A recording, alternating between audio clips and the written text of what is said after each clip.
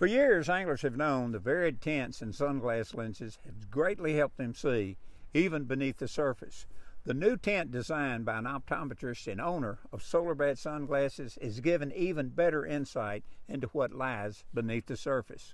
The tint is called mossback green, and this green tint will make greens brighter and bleach out browns.